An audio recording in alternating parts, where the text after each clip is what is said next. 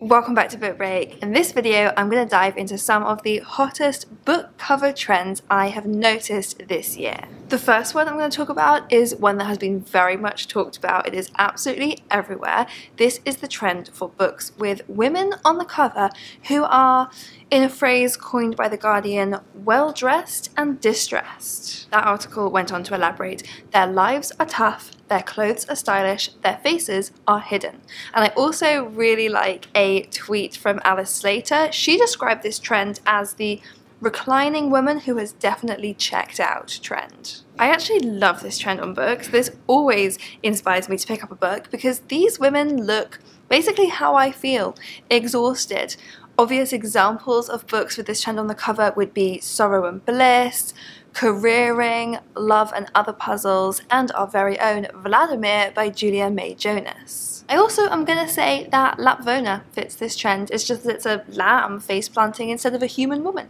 But these kind of pictures I think are just a particular subsection of a wider trend towards more photographic covers. We have had years of illustrative covers ruling, and now I think photos are starting to take over, whether it's photos of faces, photos of hands, photos of places. Though of course, having said that, that doesn't mean that the trend for illustrations is going anywhere. In fact, it's broadening. You get illustrated covers that show you a book is going to be a romance. These Emma Lord covers have a really nice range of slightly different types of illustrations, which are all really cute.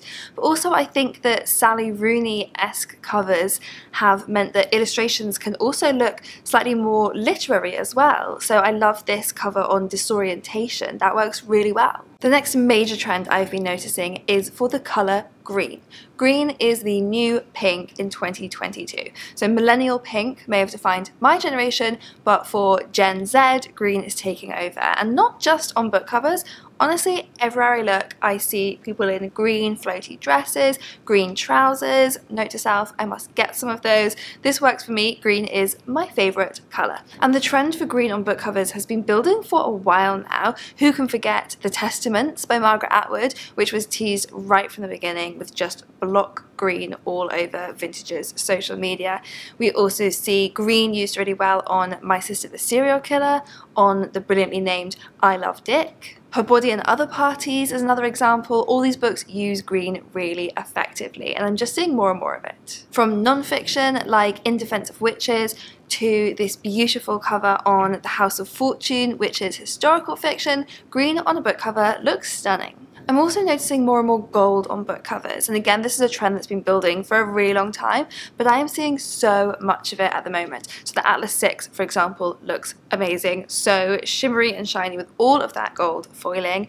Devotion uses those amazing gold letters, and The Dance Tree by Kilwyn Millward Hargrave is just completely gold. Florals on book covers are looking gorgeous at the moment, and again there's loads of different types. So you get books like Circus of Wonders, like the Ophelia Girls, with these really intricate floral details. Freya Marsk's books, A Marvellous Light and a Restless Truth, use florals for this amazing sort of wallpaper effect. On the cover of Clolo Hill and of Women and Salt, we see flowers over faces. In The Exhibitionist, the flowers are coming out of the house. And flowers can be really cross-genre. It doesn't have to be for beautiful literary fiction or for historical fiction. So on the cover of Daisy Darker, we see flowers used really effectively on a thriller. Blackwater Sister uses loads of florals for a fantasy, and Exhalation by Ted Chiang uses this floral imagery for a sci-fi book. There are so many different factors that drive different book cover trends, but sometimes you can see that it is the influence of a particular book that was really popular. I mean, just think back to the late noughties, how many YA book covers you saw that looked like the cover of Twilight.